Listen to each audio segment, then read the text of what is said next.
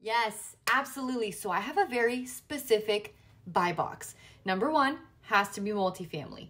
Number two has to be a single story. And number three has to have garages. A corner lot would be nice, but it's not a deal breaker.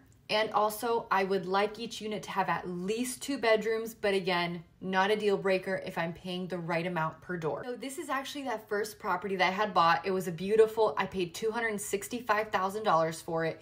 Single story, it had garages, it happened to be on a corner lot, 2 bedrooms on each side. I mean, it checked every box. And I will say I found it on the RMLS, which is our multiple listing service that we use as agents here in the Pacific Northwest. That being said, I have felt over the last couple of years, I've bought most of my properties with the exception of 2.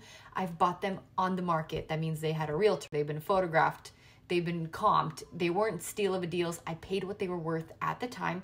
And more often than not, I have felt like I was overpaying for properties. Everybody's sitting around waiting to find a deal, waiting to go off market, I don't know what they're waiting for. Just if you see something come up on the market and it checks your box, adjust your risk tolerance and just go for it. This one duplex that I bought essentially set up my entire investing career, and it was a struggle to get it from the seller. It was a struggle to negotiate on it. I was paying probably more than it was worth. Duplexes were selling for about $250 at the time. I paid $265. Now it's probably worth $475. So the lesson here is don't just sit around waiting for things to happen.